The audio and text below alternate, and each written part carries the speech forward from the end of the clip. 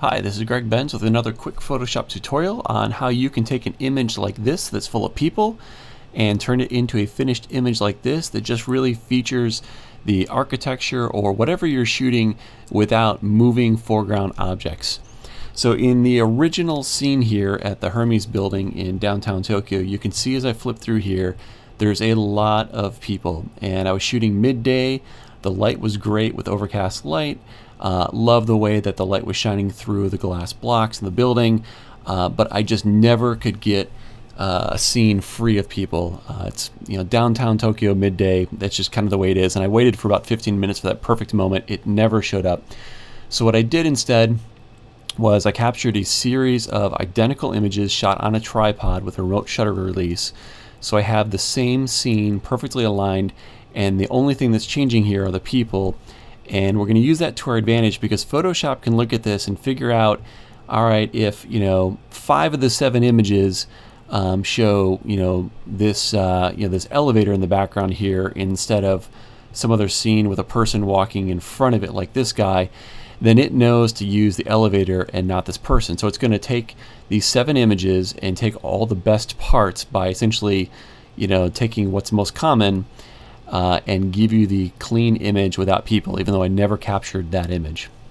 So first things first, I wanted to do everything I could within Lightroom here. So I made some adjustments to the tonality and clarity, boosted the saturation a bit, made some adjustments to the lens settings here. I was using a tilt shift lens, didn't get it exactly the way that I wanted, so I made a couple of small tweaks, but it was a big improvement. Using a wide angle 24mm here with the tilt shift really did help make this image, but I did have to make a couple tweaks. So here was the original image before Lightroom adjustments, and you can see a dramatic improvement in terms of just the color and contrast and pop of the image. So that's a great starting point. And I'm simply going to take all of these images by hitting Command A to select all of them, and then right click, and I'll send them to Photoshop by choosing Edit In, Open as Layers in Photoshop. And when I click on this, it's going to now take all 7 of these images, load them up into Photoshop, and put them into a single file where each of the images is a separate layer in the image. And this process does take usually a couple of minutes when you have a bunch of large images like this off my D800, D810 that is. And so I'm going to simply jump ahead to the finished state so you don't have to watch the paint dry. Okay, so at this point we've got all the images loaded up into Photoshop, and as I mentioned, each image is a separate layer.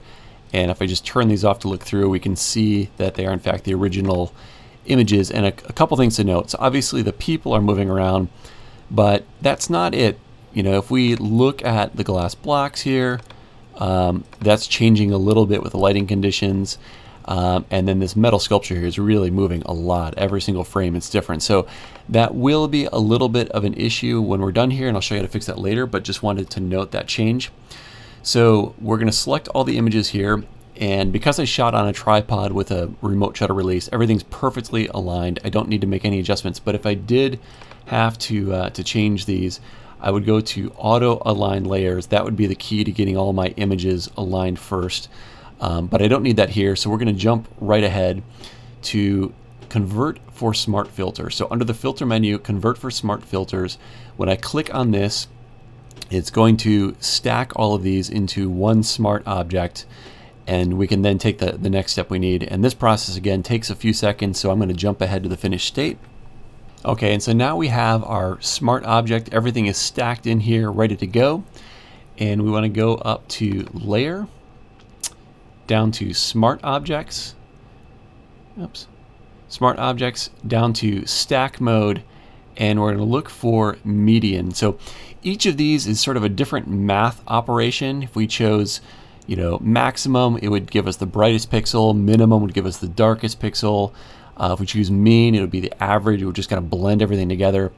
Median is basically going to look for the thing that's most popular. What pixel was most common across these images? So I click on that, and median stack mode is going to just work magic on this image. So we can see on the layer that was visible on top, these people here, and in the second when this is done running, they will be completely gone from the image.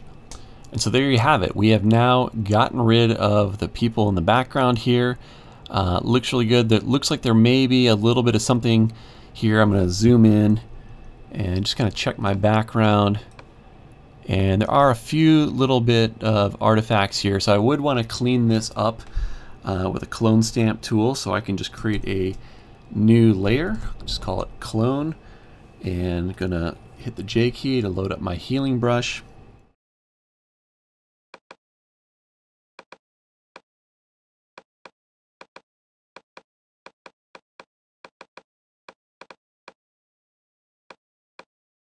I'm going to turn off align, so by doing this every time I click, I'll be sampling from the same starting point. So this is just going to make sure I don't start pulling in other weird parts of the wall like I did there a second ago. So that looks pretty good to me. I could spend a little bit more time on it if I wanted to, but I think that looks really good. So that just kind of cleaned up a little bit of that noise in the background there. And so let's take a look at what we've done. So going from right before we had clicked on everything, here was the image with the tourists, and then now we've removed them, and that foreground looks really nice. However, of course, this metal doesn't look so hot because it's been moving in every single image. Some parts of it are showing through the tile, other parts are showing, you know, the metal was reflecting stuff.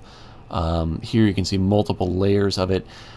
So we need to fix that, and what I want to do to fix that is to jump back to Lightroom, and I'm going to find an image that looks really nice for that sculpture. And as I flip through these, I like this one. It doesn't have any kind of funky reflections, the metal looks really nice, and so I'm simply going to send this over to Photoshop as well, and we'll just copy it over as a layer onto this image. So now we'll just copy this by hitting Command A to select all, Command C to copy, go back to my image here, I'm going to hit Command V to paste, and we've now taken that single image and put it on top of our blended image. So we've got the good foreground on the bottom, and on top here we've got this sculpture looking the way we want. So we just need to simply blend these together. And because this middle zone is very clean in both images, this is really simple. So I'm just going to make a kind of a generous selection around the sculpture here. And using my Lumenzia panel, hit the mask button. That will simply load the selection onto this top layer, feather that selection so very smooth. And you can see going from before to after that we've got this sculpture looking great. If you're not using Lumenzia, you can simply take that selection, click down here to add a mask, and with that mask you can double click it and choose a feather amount here. You can slide this around where you want it. So that's how you can kind of generate your own if you're not working with Lumenzia, but you just want this selection with a little bit of a feather to keep it smooth.